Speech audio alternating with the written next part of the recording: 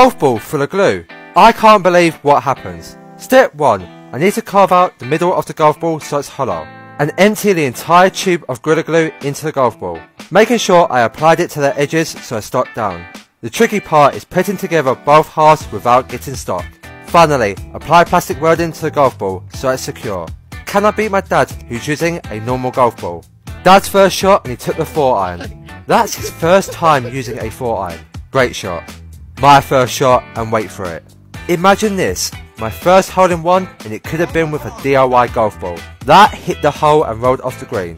Dad's second shot and he's done well from there. That's not an easy shot. Our second shot, and this needs to slow down.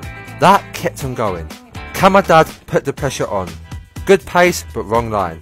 And that's a nice little tap in for bogey. Fancy. This is to win the match.